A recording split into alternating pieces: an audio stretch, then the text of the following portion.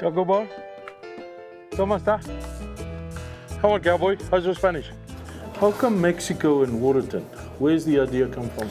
Because I wanted something different. Authentic. The real deal. It's our salsas, our meat, made right here, every day. When I first opened, people would hear tacos and think what you'd get from Taco Bell or Taco Time. Not necessarily authentic street tacos. You're doing beers as well, or you're doing bet. tequila? No? Depends. Not on camera. Exactly.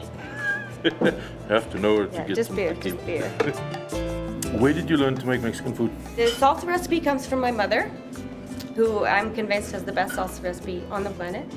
Everything else was just research, going to Mexico.